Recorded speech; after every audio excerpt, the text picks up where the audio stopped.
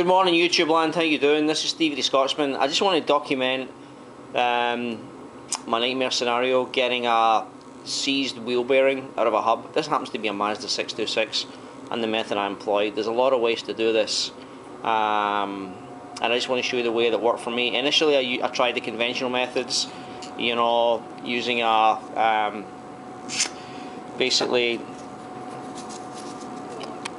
plates here on top of the old bearing using a BFH. This thing was not budging. So what I ended up, that was part one, you know, used heat and cold, actually just used boiling water, put it in the freezer. That wasn't working.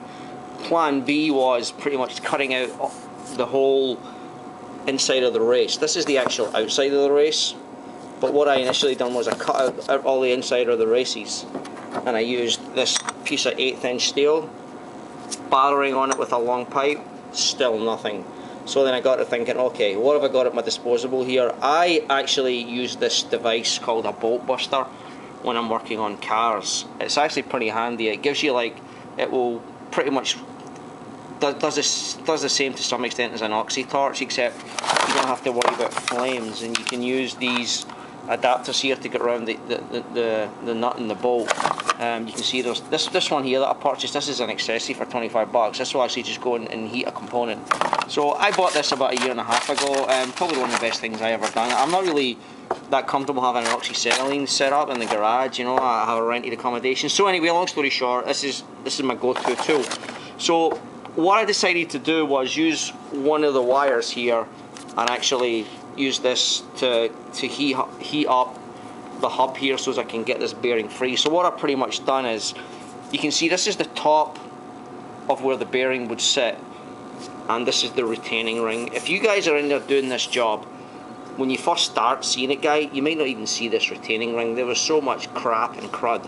I mean, so initially in there, I just went in there, you know, scraped it off, used, you know, got a cold chisel in there and was able to get rid of this retaining ring. So I'm stating the obvious, you know, on this hub, if I just turn it over, this is the base of the hub, and the bearing actually sits against here in this groove right in here. So, you know, your first impression, I know some people might think, well, you might just need to start hammering on here. No, this is actually what it sits in. This is a recess, and I can show you in there, so you can see that's the recess, that's the base of the bearing.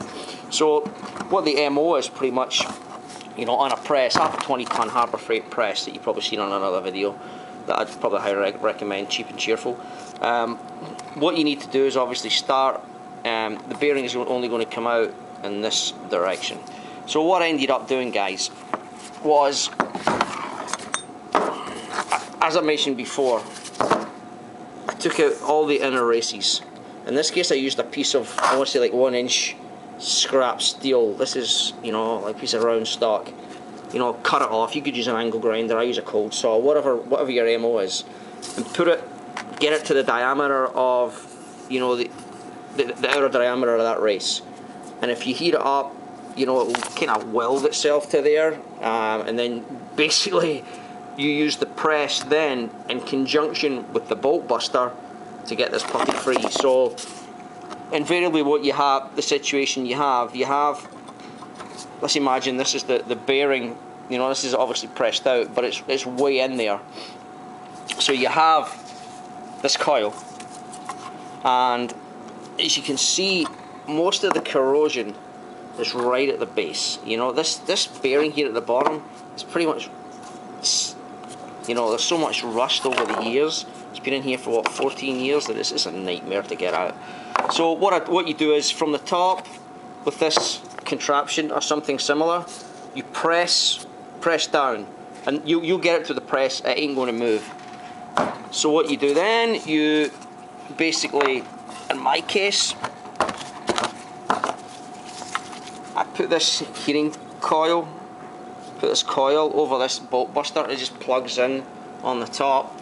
Obviously at this point you have pressure on the press, and what I do is, you don't want to heat it up too much. What I find is, like, if you get to like 250, 300 degrees Fahrenheit and do 3 or 4 cycles, that was enough in my case to break it free.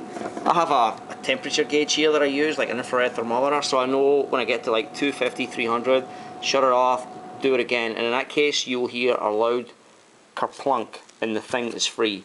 Now I know there's a lot of ways to do this, but this is going to be my go-to method going forward for wheel bearings. As I said, I know you guys, you might not have a press, you may not have a Boltbuster. This is just something to consider. There's a lot of kits out there that you can get from Freight and places like that, where you know they have discs in here and then you get an impact on there. I guess like everything, there's pros and cons. The one pro with this approach is that you know you can cut out any bearing and just basically come up with any piece of, if you can get some round stock, you can get it to that point where you can drive it in there. You're not basically having to go in there and maybe mill or deal with getting a plate here of the right diameter. So you know, I'm sure I might get some comments, well I do it this way and this works for me, and I appreciate that, guys. Everybody has their MO. This was the wheel bearing from hell in this hub, and this pretty much saved my bacon. So as I say, this happens to be a Mazda 626, but this could work on any vehicle. So hey, I hope it's helped you out. If it has, great. And like I keep saying in my videos, if it's helped one person, then it's been worth it, because I wish I had this video a little ways back. So hey, if this has helped you guys, I run an organisation, Helping the Humble. You may have seen it on other videos. Just send me a buck. Hey, I'm Stevie the Scotsman. Take care. Cheers.